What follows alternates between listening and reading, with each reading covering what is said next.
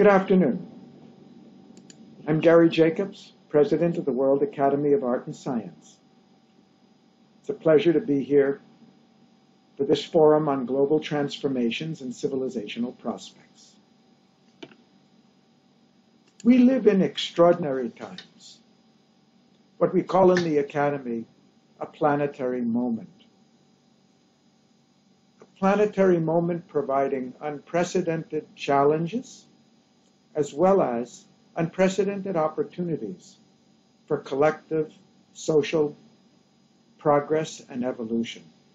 The question before us is whether we can convert this planetary moment into planetary momentum for rapid global social transformation. And that's what I'd like to discuss with you here this afternoon. Back in 2013, the World Academy partnered with the United Nations office in Geneva for a conference on opportunities and challenges of the 21st century, search for a new paradigm. We looked at the political, social, ecological, financial, economic, technological, and social challenges at the time. The problems of security, global governance, human rights, democracy. That was before the retreat for democracy became very clear. The polarization of society was aggravated. The competition, the competitive nationalism that we see in recent times went in. It was before the sense of slowdown or on addressing global climate change had happened. It was when the financial crisis, we had hopes of finally coming out of the crisis of 2008 before we have entered into a new and potentially much more devastating financial and economic situation with levels of unemployment we haven't seen for many decades, in some cases since the Great Depression. So, if anything, the issues we face today are more pressing, more strenuous, more challenging than they were when we had that conference. At that time, we studied, and since that time, we have been studying what are the requirements for meeting these global challenges effectively. And we found they have common characteristics. For one thing, all of them are global in nature. Even the issue of unemployment and finance, all of them are interconnected with each other. None of them can be addressed effectively independent of each other, because of the complex interdependence and linkages between them.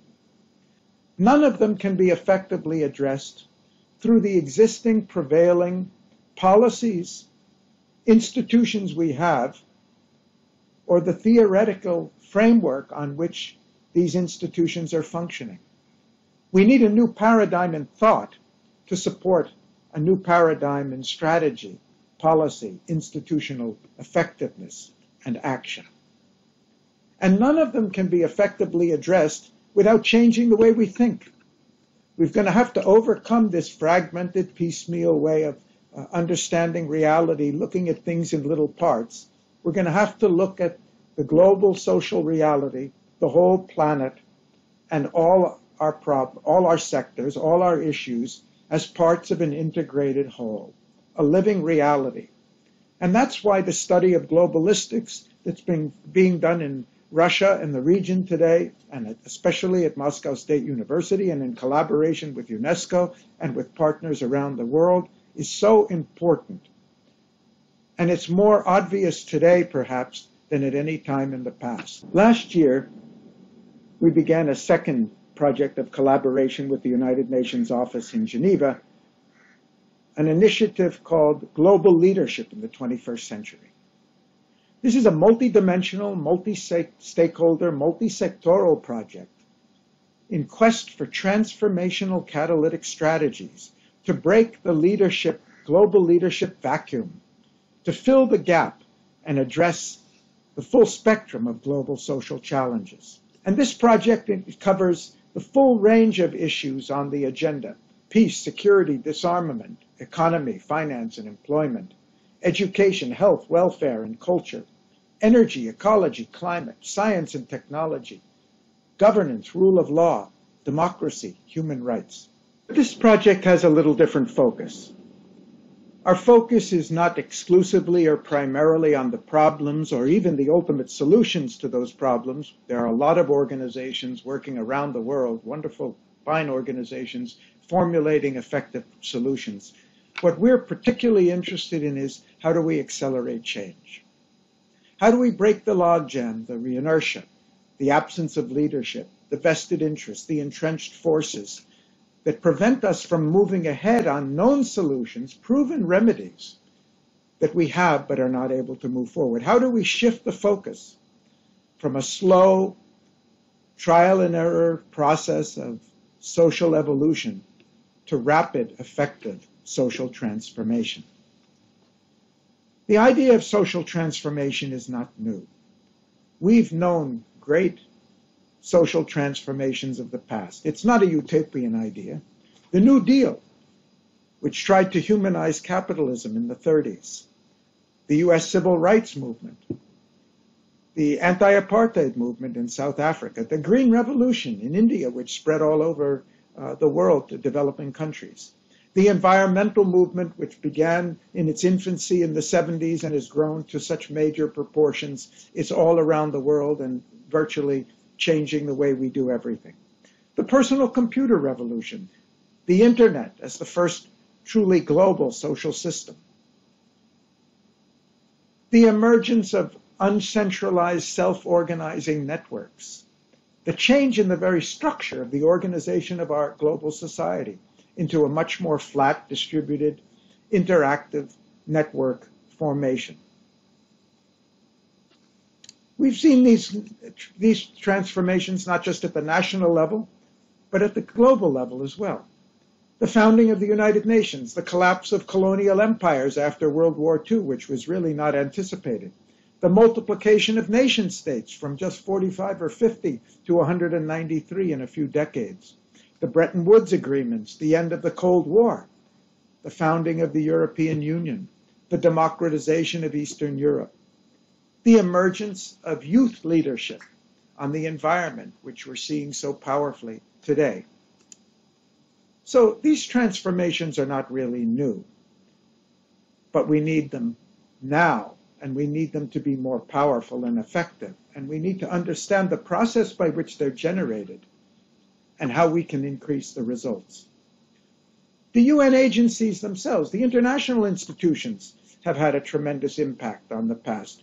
We've seen how the role of UNICEF in enhancing child health, nutrition, and lifespan, the eradication of smallpox, the fight against AIDS by WHO, ILO's work on employment and employment standards, the World Food Programme's work on global food security, gender equality in education, being the tremendous efforts and strides of UNESCO all over the world, the success of the International Telecommunications Union in creating technical standards on a global basis, the Convention of Biodiversity by UNEP, the eradication of landmines, which won the Nobel Prize, the ICBL, and of course, the adoption of Agenda 2030. And I mention these things just to emphasize the fact that this is not a utopian initiative. What we need is not utopia. What we need is a greater precision of knowledge, not of the parts, but of the whole process by which we change. The whole process by which the various problems and sectors and issues and forces in global society interact with one another. The complex interdependencies, and the process by which change takes place. Change has always been taking place. And that's why the focus of Moscow State and other institutions on globalistics, the study of the globalistics, is so important. There's so much more we need to know, and more importantly, we need to find a way to take that knowledge and translate it into practice by our multilateral institutions in collaboration with nation states. I called this a multi-stakeholder consultation. We're involving international organizations, nation states, educational institutions, scientific, engineering, and technological communities, business and finance community, civil society, youth movements, media groups, and, as I mentioned earlier, the arts and humanities. And I'm saying this because in addressing you today, I'm also trying to issue an invitation. We seek your collaboration, we seek your involvement, we seek your participation. We have the upcoming conference next month. We welcome proposals, we welcome your participation, and that leaves us still 6 months further before the final conference at the UN in Geneva, October 27th and 28th, and our final report to the UN, and after that, our efforts to translate this into an educational curriculum, particularly a postgraduate educational curriculum, to prepare the next generation of managers, executives, diplomats, business leaders, engineers and technocrats, inventors, systems organizers, to understand the global society that we live in today, and to have the knowledge necessary to be much more effective leaders in carrying it forward, in accelerating transformation. And when I speak of leadership, I don't just mean training or educating more dynamic, more knowledgeable, more dedicated individual leaders. Today, the world is much more complex. It's not just individuals play a critical part in leadership, as we saw with Greta Thunberg on the Fridays for the Future. But organizations can also play that role, as the IPCC played, as the Coalition for Banning the Landmines has played. Ideas can play a leadership role, like the idea of sustainability, first introduced by the Brundtland Commission, and the ideas today about the urgency, the planetary emergency, which the Club of Rome is featuring, which you'll hear about later today. Values can play that role, as the Universal Declaration of Human Rights have done it. Goals can play that leadership role, as the 17 SDGs are doing. Measures of progress can do so, as the Human Development Index of UNDP and much more recent efforts to develop new measures and indices for valid investments, for corporate performance, for real economic return and impact on the welfare and sustainability of society. But we also need theory. We need theory that understands the complexity of the world today.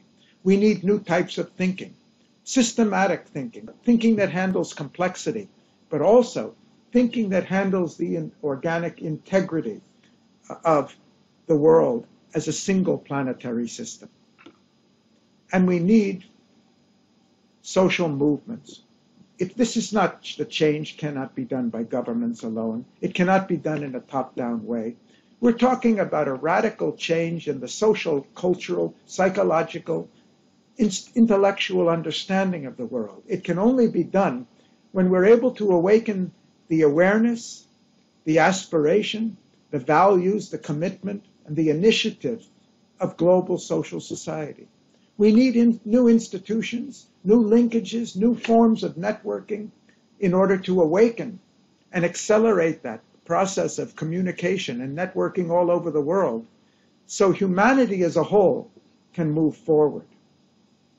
These are ambitious goals, very ambitious goals, and we are at the very early stages of working on how to bring them about. We need and welcome and invite your collaboration, participation. Leadership is a transformative social process. Leadership can accomplish what leaders alone cannot. And I'd like to leave you with a few key questions that I hope that will be addressed at our forum this time and in the sessions that follow this afternoon and the sessions that follow in subsequent days. What examples can you cite of effective leadership strategies at the organizational, local, national, and global level? What principles of effective leadership can we draw on from those examples? What innovative leadership initiatives has taken place in your organization, in your field, in your country, that can be applied to rapidly change, accelerate change in this century, in this field and in other fields, here and elsewhere? What insights can be drawn from these examples to address the pressing global challenges through innovative leadership initiatives? How can we apply these insights to enhance and accelerate global progress on these issues? How can we nurture a new paradigm in thought that will unleash, guide, and support a new paradigm in action? How can we generate the awareness, release the energy, and empower the agents to catalyze global society for rapid social transformation? Thank you.